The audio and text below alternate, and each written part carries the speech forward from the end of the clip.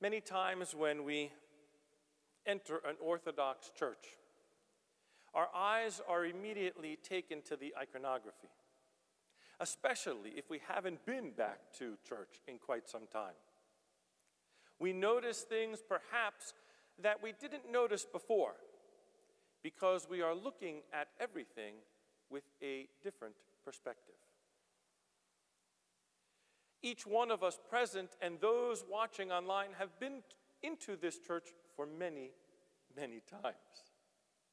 And yet, situated on both sides, depicted in icons, are 4 Stylite saints. The saints I am referring to are the ones that are situated on top of the columns.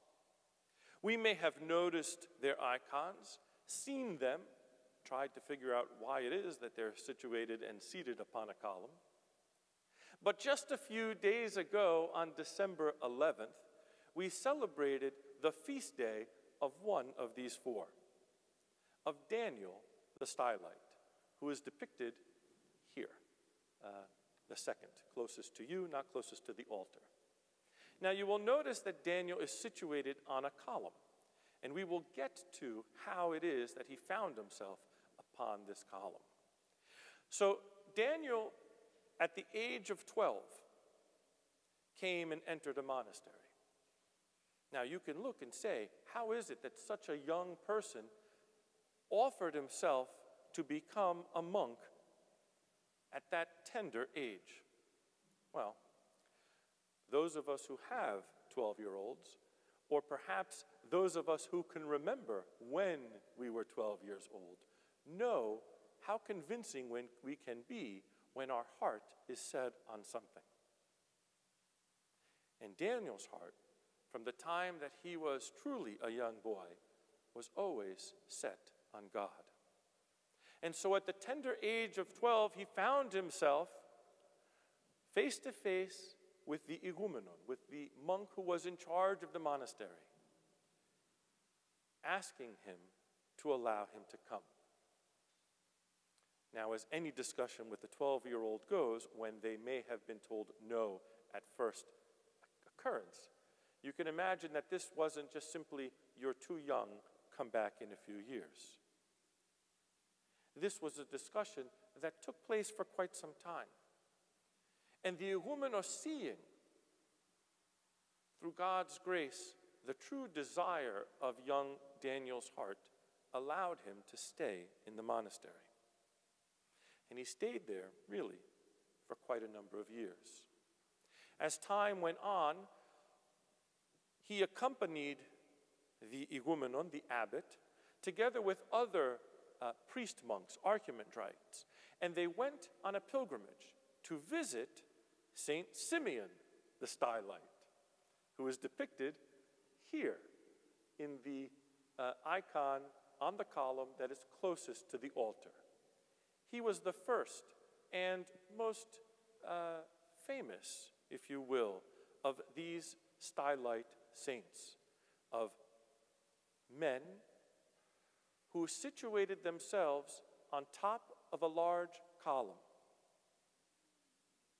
for years, for decades, and dedicated themselves to a life of prayer.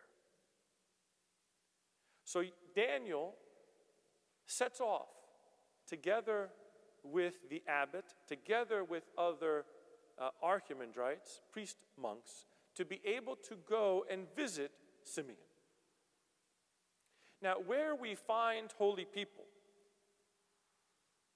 we also find Satan, who struggles to distract the sainted person from his life or her life of prayer. And so as they approached Saint Simeon, and they saw many people around who would come to pray at the foot of the column, to join him in prayer. And as they approached, they could feel not simply God's presence in the person of the saint, situated high on a column, but certainly they could feel the weight of the battle that was being waged by this holy man through God's grace and through prayer. It is said that the priest monks who were traveling with Simeon recoiled in some type of fear.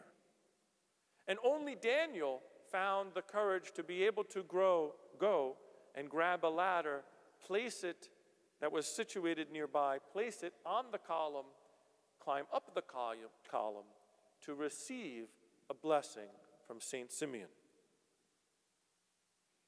Now, through God's grace, many holy men and women have been given the ability through spiritual ascesis, through spiritual exercise and prayer and fasting, to be able to see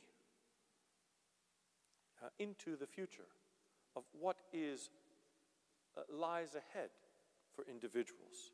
It's why quite often that people are afraid to be in the presence of a saint, because they will tell them what it is that they don't want to know, which is how it is and what they must do to redirect their own lives so that they may be found worthy to enter into paradise.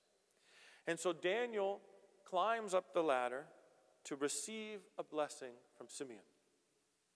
And Simeon, seeing and knowing this young monk, even though it is the first time that they meet in person, says, "Take courage, Daniel.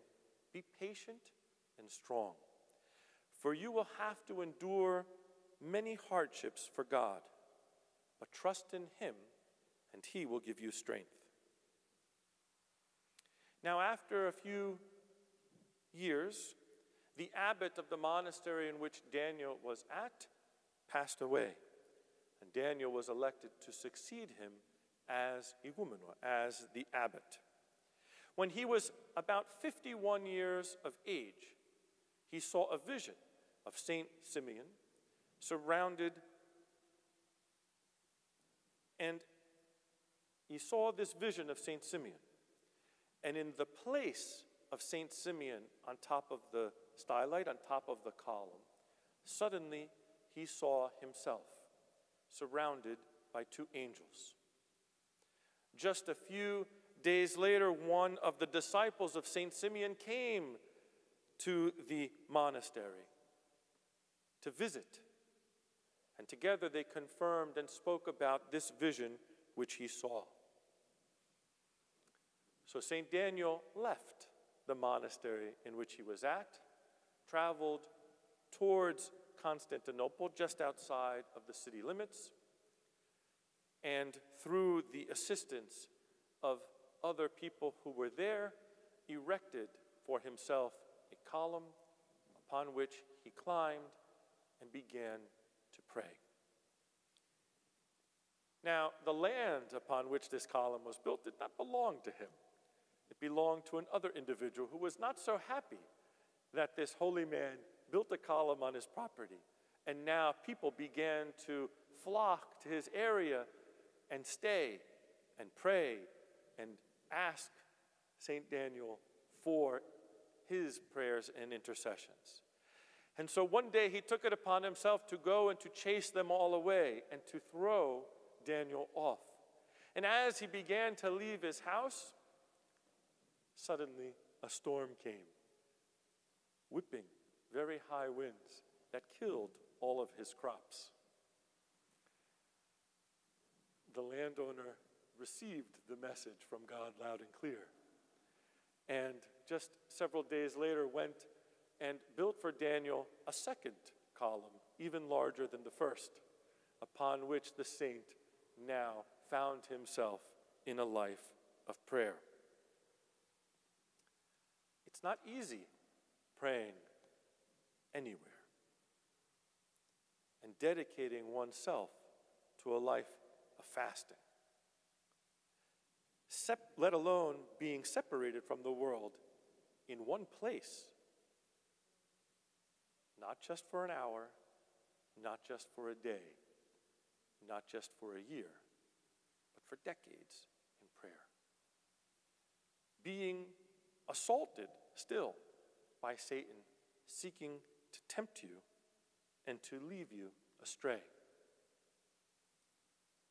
No safety from the elements. Distractions aplenty, not simply from temptations that one cannot see, but from weather, air, sun, cold, all types of things.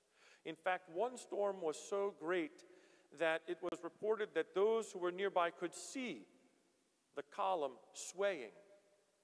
And temperatures had fallen so great that the next day when they climbed the ladder to check on him, they found him nearly frozen and were taking buckets of warm water and pouring upon him to thaw out his body.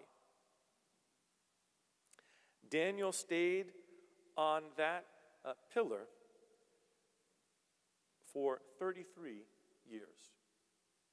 He did come down once when a controversy had arisen regarding a heresy.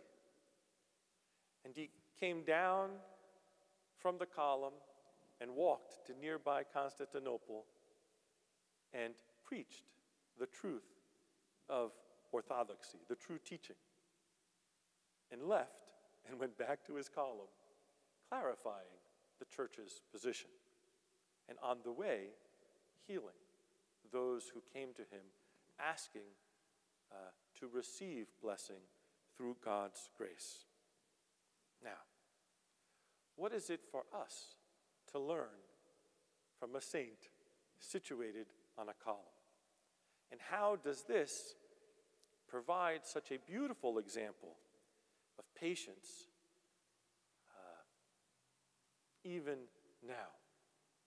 Well, all of us, in one way or another, for the last 9 months, have found ourselves separated from the world that we once knew, from a reality that was not true reality in which we lived.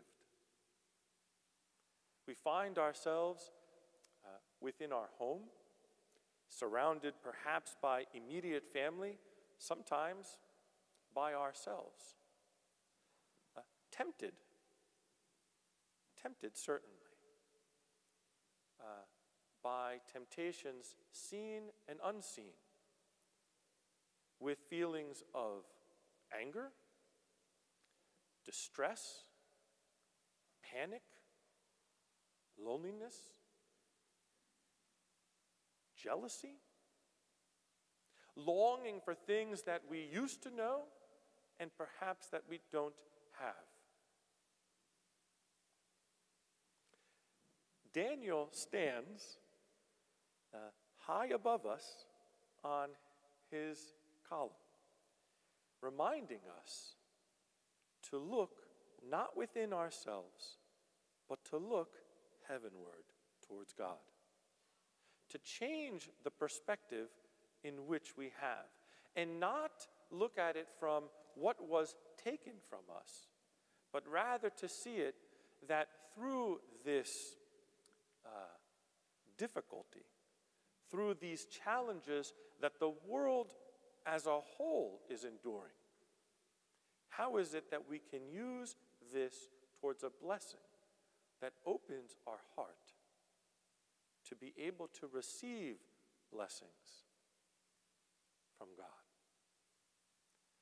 To look and see not what was taken away from us, but to give thanks for the new perspective that we have gained regarding how much it is and how it is that we are truly blessed. That God has provided for us courage, strength, and endurance, even in the midst of turmoil. That He has shown forth His face to give us courage, even when we cannot fully see our own. In the Apollytikion of this great saint, we hear the following words: "You became a pillar of patience and did emulate the forefathers righteous, O righteous one. Job in his sufferings, Joseph in temptations." So Daniel stands before us as an example of patience, of endurance, of love, of the wonderful blessings that we have and are able to experience in this world, even amidst turmoil, pain, and suffering. We are reminded through the prayers of the sufferings of Job. We are reminded also of the temptations of the noble Joseph. And we, through it all, cry out to God to be able to give us the strength to not hear those voices that seek to lead us astray, but to hear the true voice of our Lord, who calls us, who invites us to enjoy his heavenly banquet, the gospel lesson that we heard today, and to remember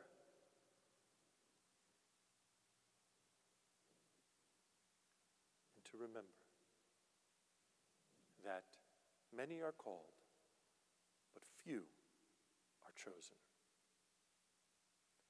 And so may we hear God's invitation, and may we recognize that he has chosen us to worship him, to give thanks to him, and to glorify him until the endless ages. Amen.